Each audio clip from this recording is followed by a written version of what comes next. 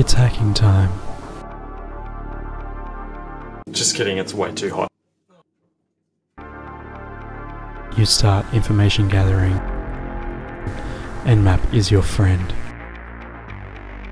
One port open, port 21, and a sneaky service.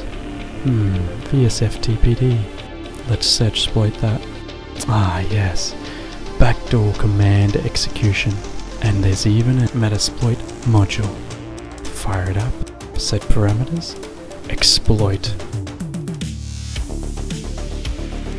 We're in. Done. That's been a good hack. What? Wait a second. You think that you're done? Nope, this is just the beginning. We all love the exploitation phase. We all love breaking into a system, finding vulnerabilities, finding exploits, and then executing those exploits on a system and then getting root. That's awesome, but is that all that there is to hacking? Is that all that we need to do? The answer is really no. That's only the first step. And truly, this is only the start of the fun. You know, we actually, as penetration testers, we want to give an accurate picture to our clients of what a hack will actually look like for them if they were compromised. We want to give them a picture of the risks and vulnerabilities that exist within their systems, not just on the outside on the perimeter, but also inside. Because a hacker's not just going to come in and just exploit a system and then move on. They're going to do more things. And that's what this video is all about. Enter the post-exploitation phase. Here we measure the damage that can be done. We measure the risks that exist for a client. We report what those risks and damages that could be done. If you don't know, I've been studying the eJPT, the Penetration Testing Student Certification by INE over the past few months, and this week I have been covering the post-exploitation phase of the certification, and boy oh boy, it has been fun. I've really enjoyed this whole module of the course. It has taught me a lot about looking into systems, understanding that hacking isn't simply about getting in, but it's about looking around, learning things about the system, and then figuring out how you can move around the system and kind of wreak havoc and cause damage within the system. But as ethical hackers, as penetration testers, people who are hired to help clients secure their stuff and actually figure out what's vulnerable, we need to figure out what a hacker can do.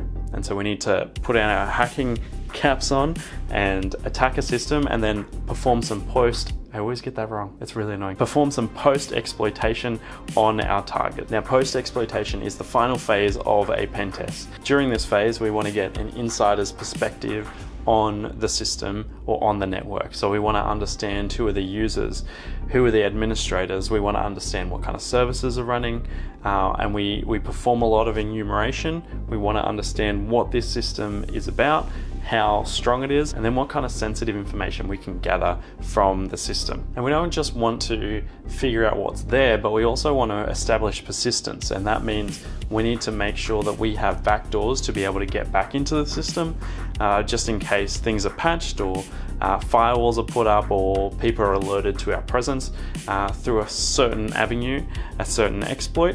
And so we want to make sure that we can maintain persistence so we can continue our assessment. And we also want to find password hashes. You know, they're vitally important. Most systems save passwords in hash format, and if we're lucky, maybe there's some sort of clear text password saved in memory that we can then get access to and use to be able to log in as a higher user.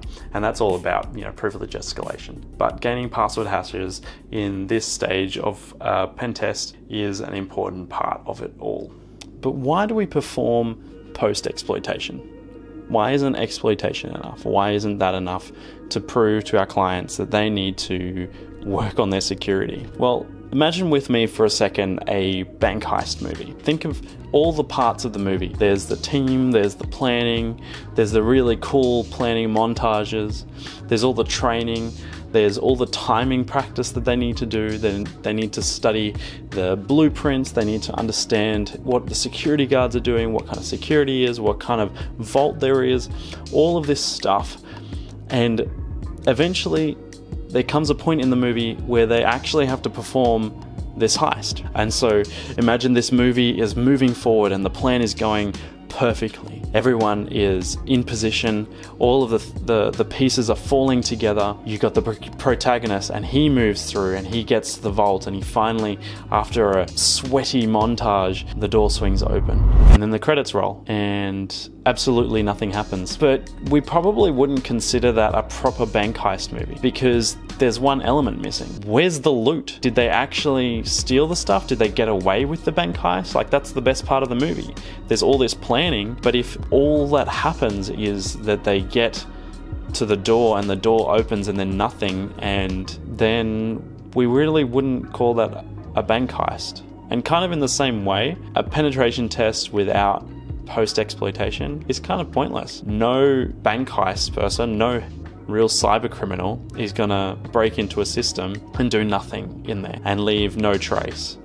Maybe some ransomware or something. They're gonna do something. That's why post-exploitation is important, because we want to understand the mind of a hacker. We want to understand the mind of a cyber criminal and replicate that so that our clients know this is the risk. And it's all kind of comes down to risk. And the risk for our clients is data.